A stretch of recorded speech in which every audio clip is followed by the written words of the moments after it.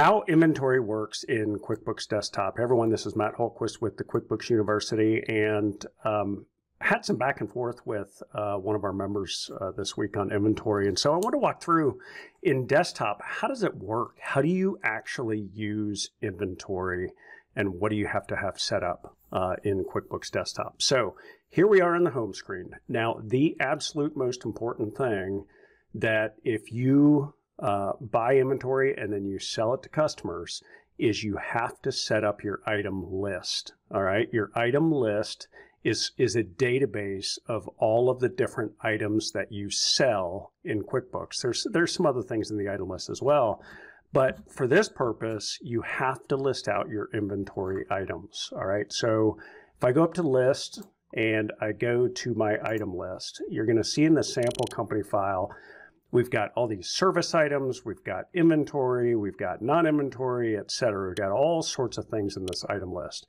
Now we're going to focus on the inventory. All right, so if you stock something that you then sell to customers, that is generally going to be inventory. So what we're going to do, we're going to go ahead and set up a new inventory item. So I can right-click here and say New. And when you're just starting out in QuickBooks Desktop, you're not going to have anything in your item list, or very, very little.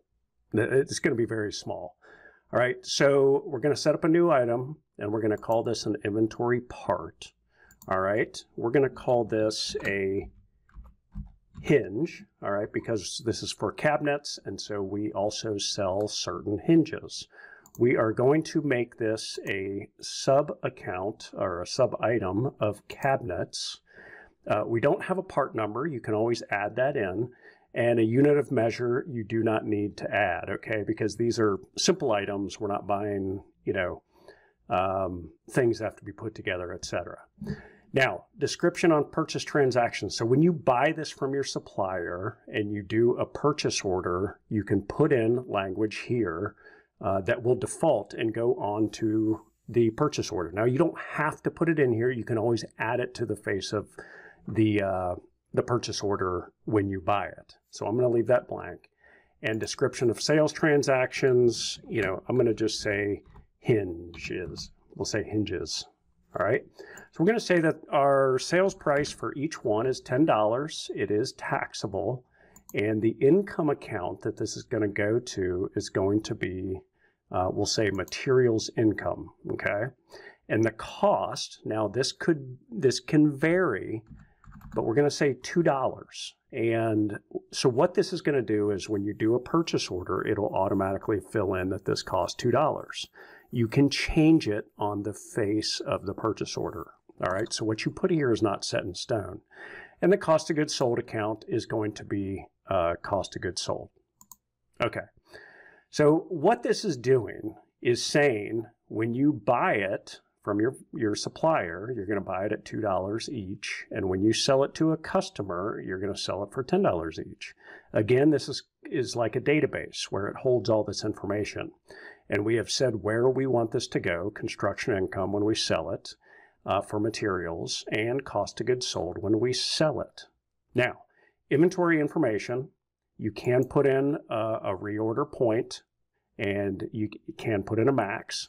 And if you're starting with some on hand and the total value, this is important, it's the cost, all right? So it's not the fair market value, it's the cost.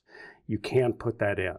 Now, it will record something in your books that looks a little strange, but if you are starting QuickBooks, you're in business and you have inventory, you can put that in. We're going to leave this blank. All right. So now let's say that we did a purchase order and now we got the invoice from our supplier. All right, so we want to go, so we bought some hinges. Let's say we bought 100 of them. And I want to show you, if we go to this inventory valuation summary, all right, this is a report that shows how many we have on hand. You can see hinges, we have 0. So there's nothing here. The sales price 10, and we have none of it here. So we have to buy some. So let's say that we did a purchase order, we got the bill, and we need to enter a bill. So we're going to just pick a vendor. We'll just say CU Electric, date 12/15, amount due, we'll leave that blank for a minute, and the bill due, it's net 30, so 114. Now here's the important thing. When you buy inventory and you enter a bill, you do not put it under expenses. You put it under items. All right, and we are going to choose the item that we just bought. You can put in a description if you want. You don't need to. We're going to say that we bought 100 of them at $2. Now, see, this cost automatically came in here.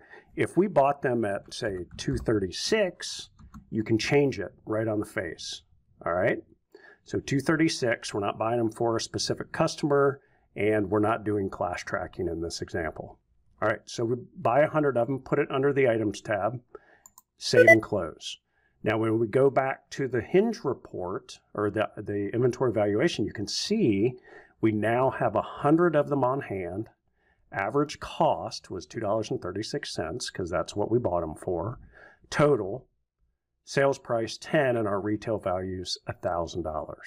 Now, let's say that we sell one, or a couple of them. Let's say we sell 4 of them to a customer. And we're going to do an invoice. You can do a sales receipt or an invoice. And we're going to say that this was for Christy Abercrombie remodel. Let's see.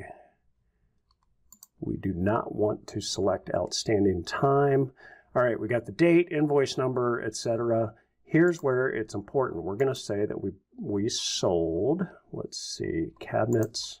We sold 4 of them at $10 each, so $40, and there's tax.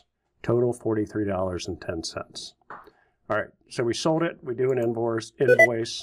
We hit save and close. You can see now that the quantity we have is 96. So to get the inventory into QuickBooks, you have to either enter a bill, do a purchase order, etc.